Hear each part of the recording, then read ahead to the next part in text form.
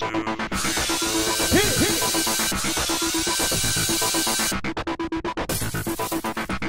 welcome to another recap of Survivor Philippines. Alright, let's start off with Calabao, Jeff, and Penner. They started off as an alliance, and now, not so much. Who's gonna get who out first? I'm thinking it's probably gonna be Penner leaving first because he's not trying to get Jeff out.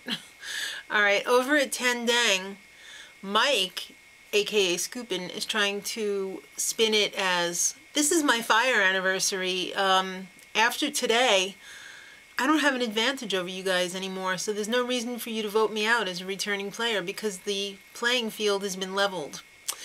Nice argument, but I'm not buying it, Scoopin. Alright, the boat arrives. Everyone's like so excited. It's merge time. So you've got 10 minutes to pack up your crap. Get out, because you're going somewhere else. Because it's closing time. You can't stay here, but you don't have to go home. So Malcolm had buried his idol, so he had like 10 minutes to dig it up. And he did. He managed to get it in time. Same thing happening in Calabao.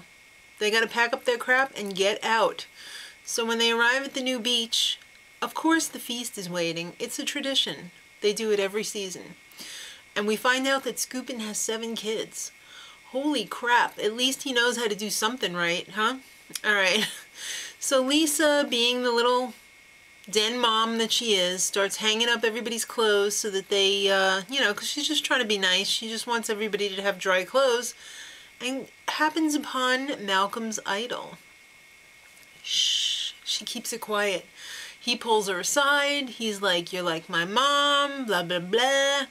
She's like, oh, I guess I'm not the only actor on the island. He called her the church lady. That's so rude.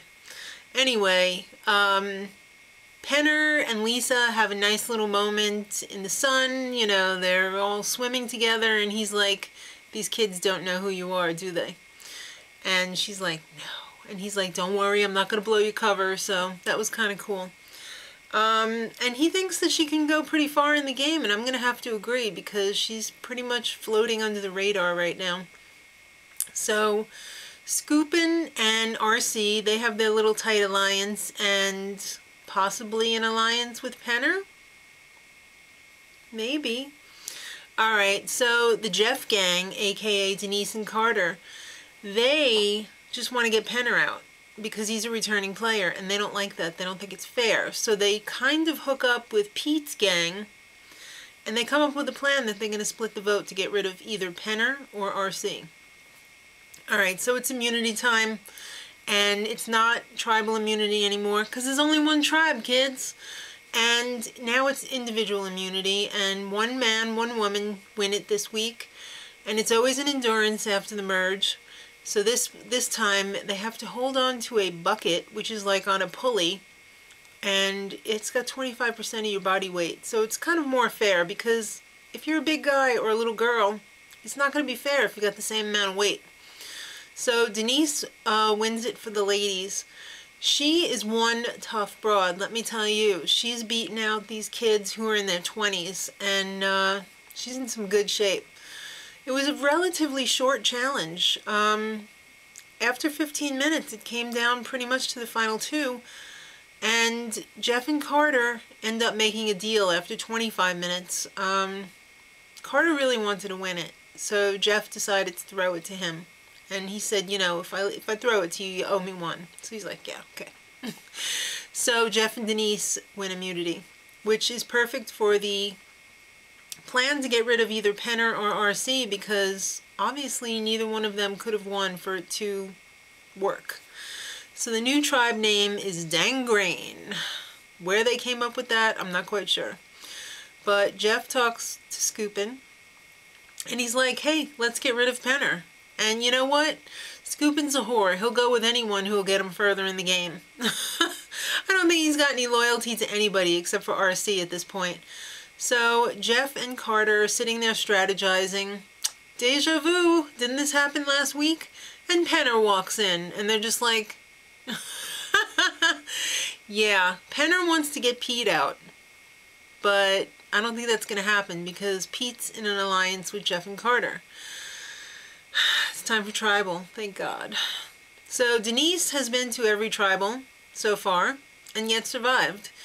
And Tandang has not been to any tribals, and they have set the record for a tribe never having been to tribal before the merge. So Abby, all out of the blue, is like, I used to be in an alliance with RC and now we're not friends. What is wrong with her? All Probsty has to do is look at her and she's like spilling her guts out. So yeah, the returning players, do they deserve to stay, says Probsty? And the general consensus is no. Nobody wants them around except them, I guess. So Lisa points out that there is a zillion different possible alliance scenarios going on here, and she is right. I am so confused at this point. My head is spinning. So Pete, he admits that he feels like he might be a target tonight. And when Probsty asks Baseball Jeff if there's a blindside coming, Jeff says yes. Alright, so let's bring on the vote then. Well, apparently Penner is sensing his impending doom and plays the idol. And it's a damn good thing he did, because it could have been him getting his torch snuffed out. But instead it was RC by a vote of 4-2 and Pete getting the 2. Oh no!